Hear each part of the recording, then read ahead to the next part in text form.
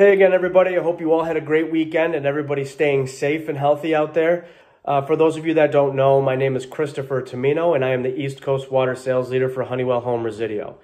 Today I'm going to be talking about our AMX series mixing valves. So specifically, this one is our AMX-300. This is our 8-inch center-to-center tank booster style mixing valve. So simplified installation. You already have 3/4 inch female NPT threads on the bottom, so the thread's right on top of the tank. It comes with the bypass, and these are flared fittings. They're pre-flared from the manufacturer, so you don't have to use any pipe dope or break out your flaring kit.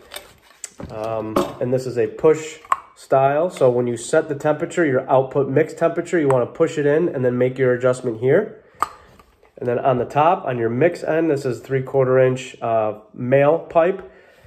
And then we have a 1/2 inch recirc port on here with a minimum flow rate of 0.25.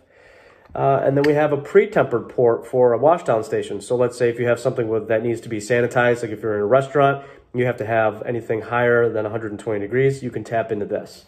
So really nice little compact unit, makes installation a lot quicker and easier.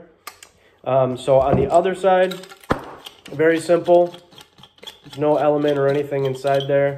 This goes on the cold side of the water heater. Again, 3/4 inch female threads, 3/4 inch male threads.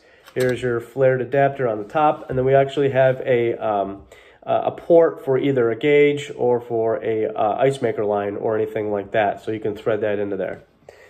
So, again, if there's any questions about this product, feel free and reach out. So this is the AMX-300, 8-inch center-to-center. We also have an 8-inch 302, which is an 11-inch center-to-center.